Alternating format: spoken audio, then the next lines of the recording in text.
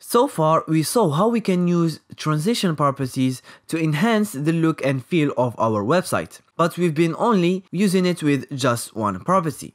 With this example, we've been only transitioning the background color property. What if you wanted to transition multiple properties? Let's say that you want to transition the background color and the border color.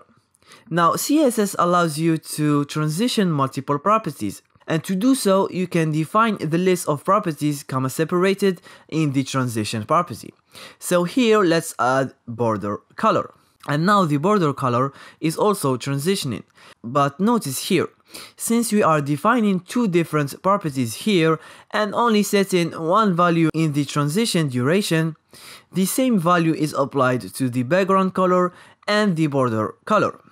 But if you add a comma, then set another value, now the first value will be applied to the background color, and the second value will be applied to the second property that we defined, which is the border color.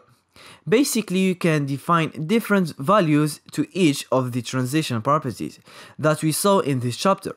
For example, let's set a different delay. So let's say that I want the transition for the background color to start immediately. So I will say 0 second, and for the border color to start after 1 second.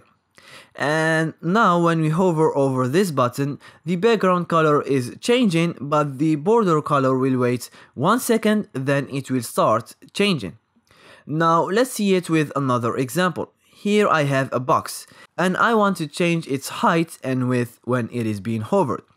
So let's set the rule, and now let's add the transition property. So we say height, width, and let's give them the same duration. So if we set only one value here, the same duration will be applied to the height and the width. But here in the transition timing function, let's set the first one to ease out, but for the second one, let's choose a custom cubic Bezier function.